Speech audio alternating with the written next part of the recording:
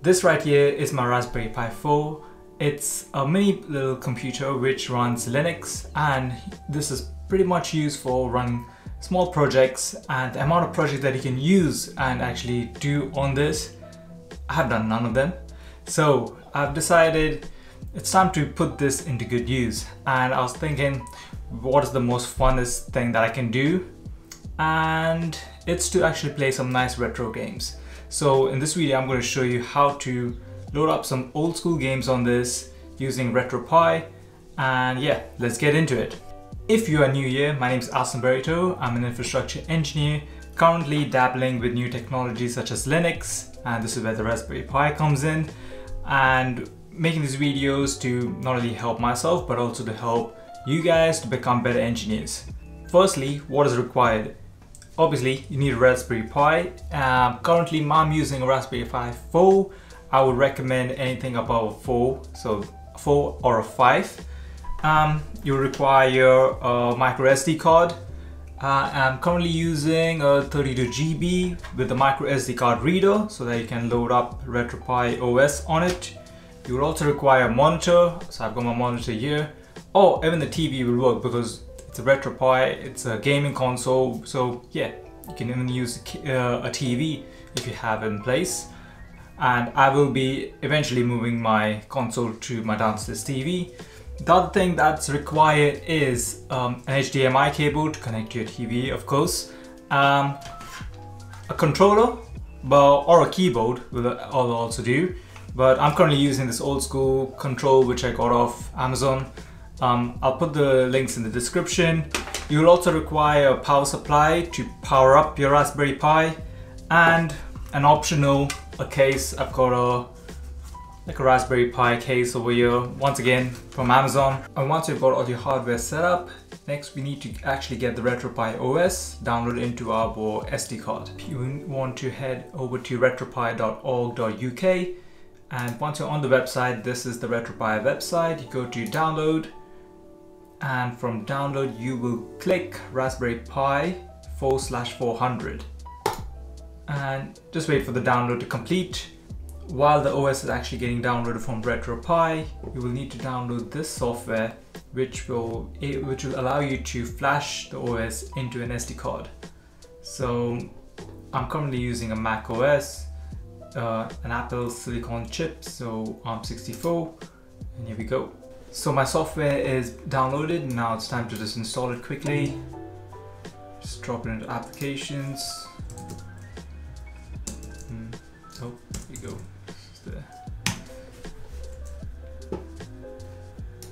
Accept.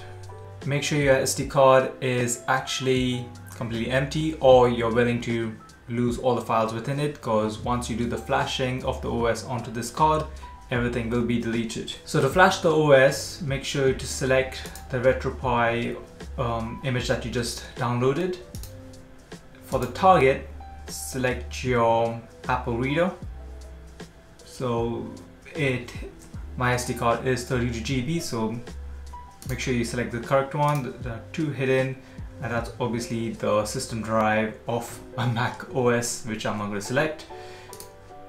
And just click on flash. Password to allow no suspicious activity. Time of completion is around 2 minutes. And once the process of the flashing is completed, place the SD card into your Raspberry Pi, and now is the fun stuff. Now is when you can power the machine up and get it all set up with your monitor. I've currently set it up. It's not powered on. Just gonna power it on now. It's connected to an HDMI cable. It's my controller here, and I'm gonna use this monitor, so I have to just change it from my Mac to my Raspberry Pi. Okay, sorry about the video quality right now because I'm recording from my iPhone. I'm trying to capture the screen physically, and I can tell it's not the best quality, but right now we are on the welcome page and we have to configure the controller. So let's press the button hey. Oh, hold A button. And as you can see, I'm currently using a very basic old school controller. So you could also use a PS3 controller, PS4 controller, which will have more joysticks, more options. So on this list, I will actually be skipping some of the controls because I won't have enough buttons, as you can see. So let's go. First, D-pad up, down, left, right, start buttons, select A, B, X, Y, left shoulder, right shoulder.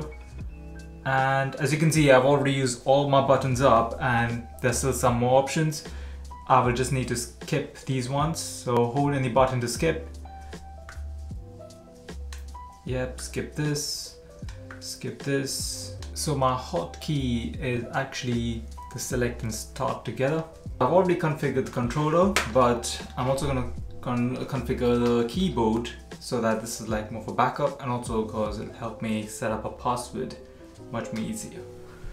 I would recommend using a different controller because you won't get to play games on maybe the Neo Genesis console. Hopefully I'm saying it right. Consoles that require the extra features and the extra buttons.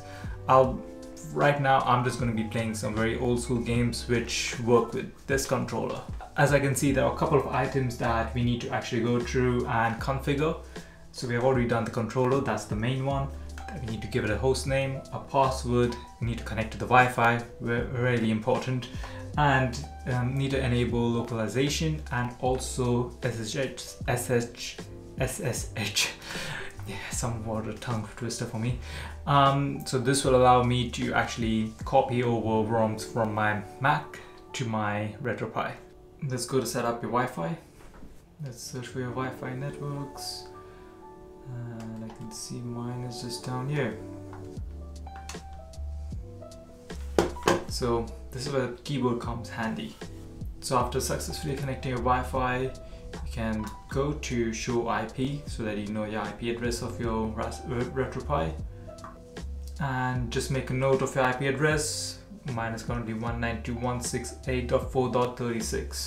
Once you add the configuration of the RetroPie, go down to recipe config, click on A, and once you're in this setting, the controllers, it kind of switches. So it's actually, you have to click on the arrow to actually select. So a left is unselected, right selects it,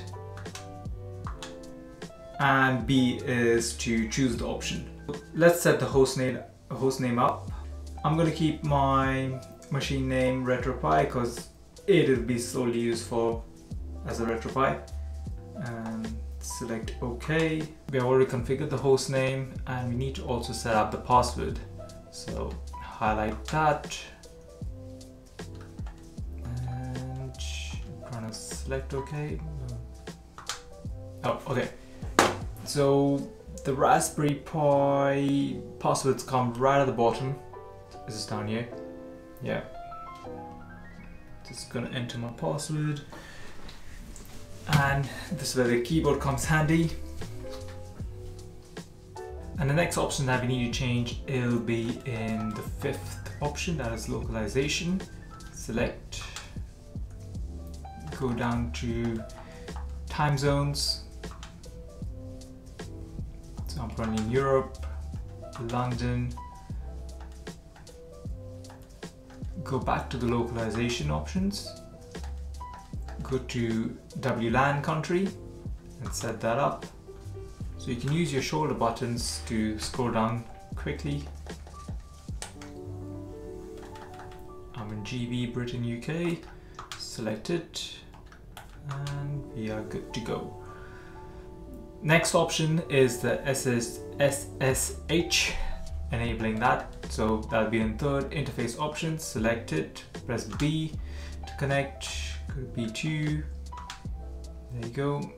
Would you like to SSH server to be enabled? Click on yes. And it's enabled. Go all the way down to finish and reboot your system. Now, since we already got a Raspberry Pi configured, it's time to put some games, put some ROMs onto the system. Now, I'm not going to show you how to get ROMs, but I'm going to show you how to actually move the ROMs from your Mac or your PC to your Raspberry Pi system. So the first thing I would like to do right now is actually remote into, like SSH into my RetroPie and actually see the folder structure of the system. So I'm going to open my terminal, SSH to pi at 192.168.4.36. I hope you have already made a note of your IP address. Let's go. Oops, yes. And password. Oh man, I am typing so badly right now. It's incorrect, yes. And I am in. So currently we are in the RetroPie system. So if I do an ls, yep. Currently I'm in the home directory, and if I go to the RetroPie directory, wait, hold on, sorry, I don't think so I should put that in there. Yeah. So I'm currently learning Linux, and this is where some of your Linux skills will come handy. So another ls to see what's exactly in here. And as you can see, there is ROMs. So let's go into that. ROMs. And here at the bottom, you can see all the game consoles that are there, and these are all folders. So once you have your games, you have to put them into the specific folder. For example, if you have an NES game, the ROMs need to be in the NES folder. So currently I have games for the Nintendo Entertainment System and the Super Nintendo Entertainment System. So NES and SNES.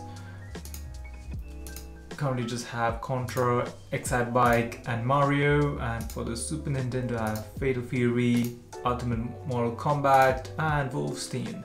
So these are old school games that I used to play when I was a kid, and I remember these games vividly, like especially Contra, because my brother used to be really good at it.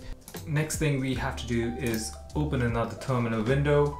The following command should work across the board if you're on the Windows machine or on a Mac, and we're going to use scp command, so that's a secure copy protocol. So the location uses assembly downloads ROMs NES to target all the files and folders within that folder to the target, which is Pi as the username, and my IP address for the RetroPie. Tilde RetroPie ROMs NES is the location where I need it to go. So enter my password, and there you have it, guys. It is gone. And the next is the Super Nintendo, and change the location, the source, and once again continue, password prompt.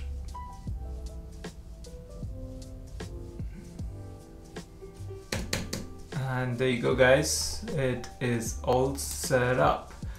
Now back to switching to my RetroPie, and we'll start playing some games. So once you've got your ROMs onto your RetroPie, we just need to do a little bit more customization. So these are the couple of things that I would do. Go to the main menu, go to the UI settings, and we go down to game list, view style, and select grid. It just gives it a much more neater appearance. The other option that I will change is ignore articles.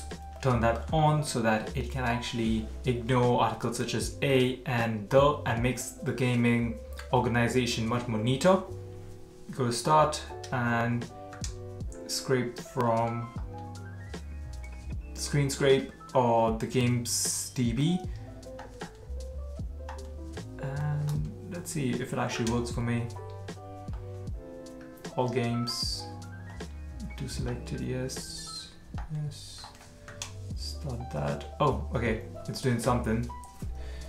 So what this does is actually get the images for your games, so that doesn't look very empty and like a default setting.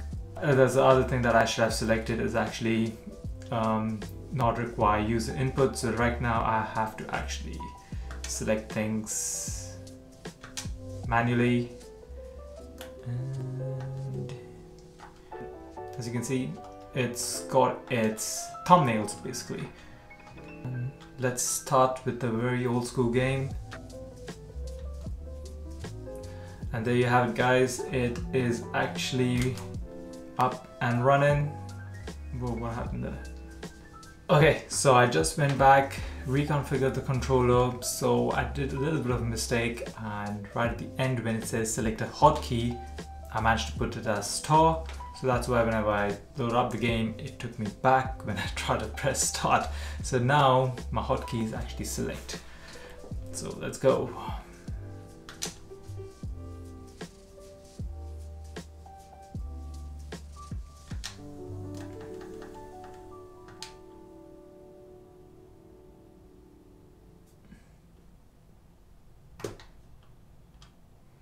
And there you have it, guys.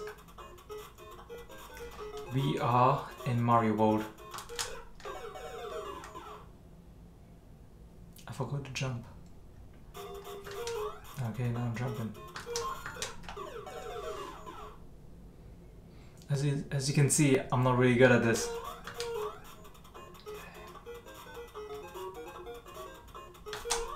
Haha. So as you can see, old school games, you can all play this using your RetroPie, and currently I have this as my bare bones. Let me show you.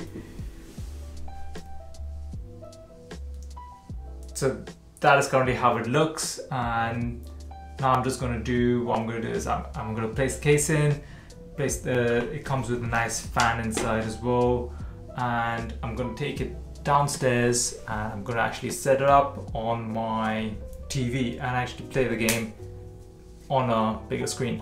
So I'll catch you soon.